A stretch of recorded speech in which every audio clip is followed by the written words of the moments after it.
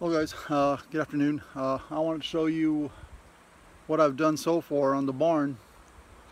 I mean, I haven't been able to do much because those trusses, I mean, it's hard to get them up there by myself. So I'm going to go ahead and show you what I've got, and then I'm going to move. Well guys, there's one truss, and I got that second one. I mean, it's not welded yet, it's just being held by those two ratchet straps. I'm going to go up there and weld them real quick. That way I'm going to put a brace on this side, a brace on that side. That way they don't fall over, tip over, nothing like that. And I'm going to go ahead and stop.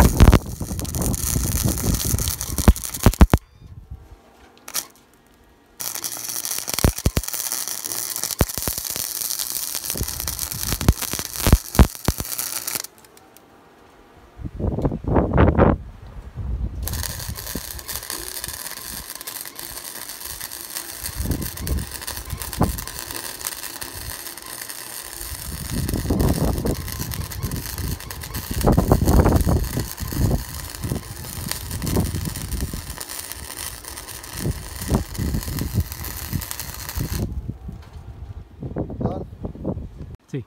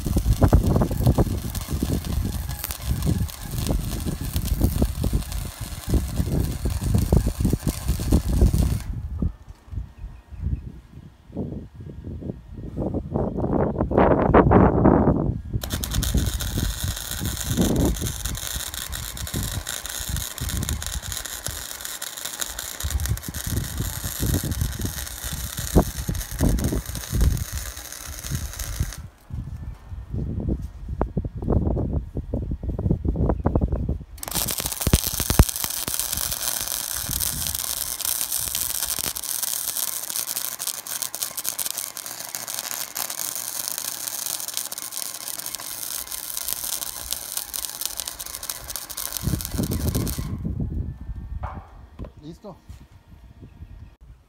Well guys, this is what we've gotten so far. We're gonna go ahead and call it a day today. I mean, it's super hot and we're tired, so we're gonna go ahead and stop here. We got some of the sheet metal on there, that little flashing little edge. We got most of our bracing on the roof. Let me show you guys. Done. But yeah, we're gonna have to stop for today.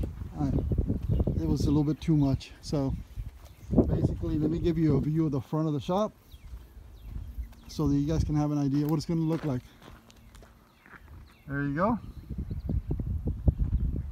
It's a 2 7/8 pipe on the bottom, building the structure. It's a whole bunch of 4-inch purling. I welded together and built those trusses.